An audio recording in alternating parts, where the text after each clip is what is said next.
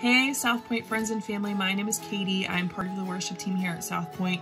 I just wanted to give you guys a couple-minute introduction to a song that's coming up this weekend. You may or may not be familiar with it. It's called Reckless Love by Corey Asbury.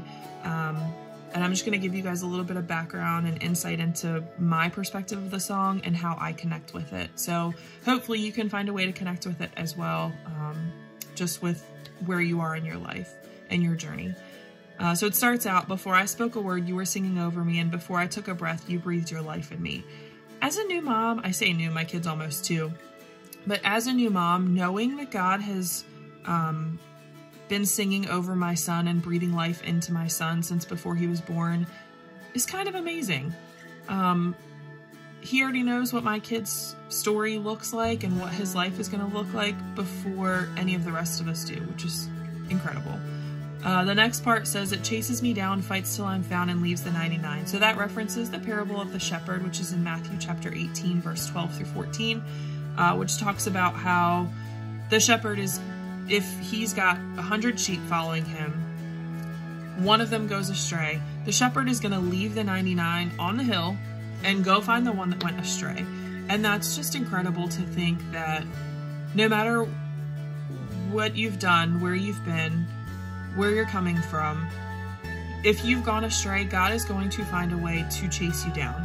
Whether that be putting people in your life that are going to bring you back to church, or putting you into situations that make you want to go back to church and seek him out, he's going to find a way to reconnect with you and bring you back into his kingdom. The next part says, I couldn't earn it, I don't deserve it. We can't earn God's love. He freely gives it to us. And we don't deserve it. We are busted and broken people. Matt always says that, and it's so true. We don't deserve the love that God gives us freely, but he does. He gives it to us anyway, and it's incredible. The second verse says, when I was your foe, still your love fought for me, and when I felt no worth, you paid it all for me. So even if you've gone astray, even if you've fought against God and everything that he has stood for in any situation in your life, he's still fighting for you.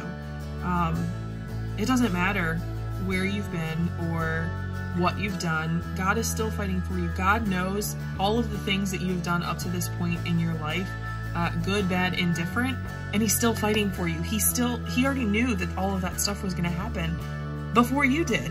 And he still loves you because he created you in his image. And he's put you on this earth to do all the things that you've done so that you can now go and do all of the great things that he wants you to do in his kingdom.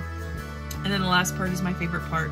There's no shadow you won't light up, no mountain you won't climb up coming after me. There's no wall you won't kick down, no lie you won't tear down coming after me.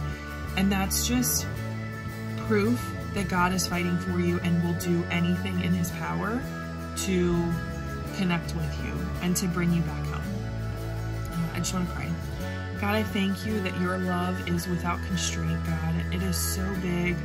God, we don't even understand how big your love is for us, but we so appreciate it. We just pray, God, that we can be your hands and feet here on the earth, God, and that we can love people big.